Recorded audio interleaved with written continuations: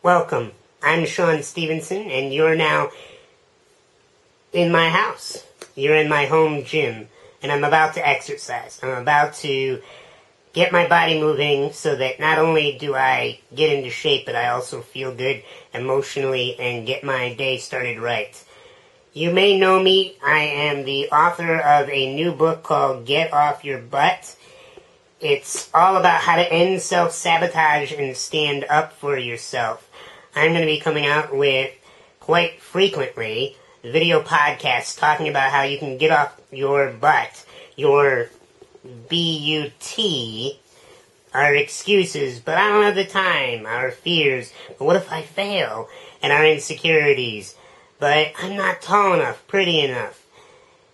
And in these video blips that you're going to be able to enjoy, I want you to not only listen and watch them from how they can transform your life, but pass them forward to others who you think it could have a positive impact on as well.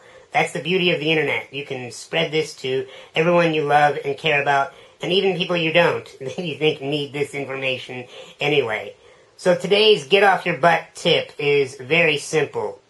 Get off your butt and exercise. You're in my home gym. You're about to see a few short minutes of me exercising and talking about why I exercise. And you must get off your butt. The butts that weigh you down from exercising are, but I don't have the time. Yeah, that one's so BS and you know it. It's so not true. It's really, but I don't want to make the time, but I don't have the interest to prioritize that. I bet you're finding time to go to a movie, or watch a little television, or talk on the phone with a friend, or surf the internet. You know what I'm talking about.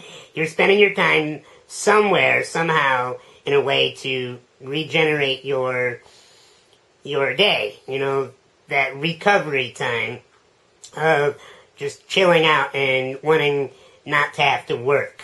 Well, you need to consider, as I have in my life, placing exercise in that regeneration time. In the beginning, it will feel awkward and strange, but I promise you, as you do it more and more, you'll begin to crave it.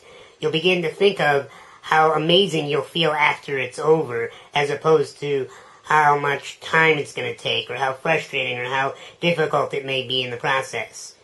Focus on what it's going to feel like afterwards. That's the best way to get off your butt, is to focus on how it's going to feel afterwards. So today, let's join me in the gym, watch a few exercise parts of my daily regimen, and see if it sparks some inspiration in you to get off your butt and take a stand for your health.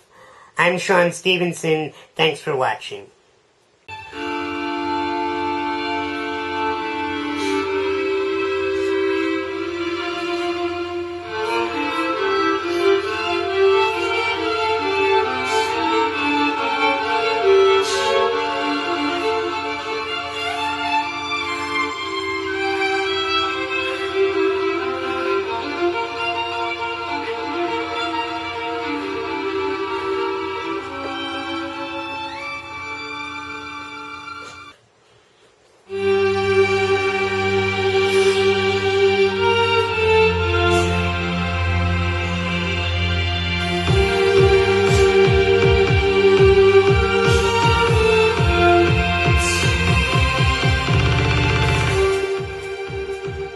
There you have it.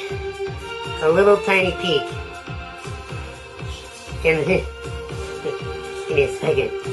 A little tiny peek into a day in the life of exercising with Sean. I wouldn't have been able to write this book, Get Off Your Butt, if I wasn't in my top performance, both mentally and physically, and the two are so intertwined you could never separate them. If you enjoyed today's lesson about hitting the gym and doing more with your life, check out this book, Get Off Your Butt. You can get it on Amazon, Borders, BarnesandNoble.com, or from my very own website at TimeToStand.com. I'm Sean Stephenson. Thanks for watching, and go get off your butt.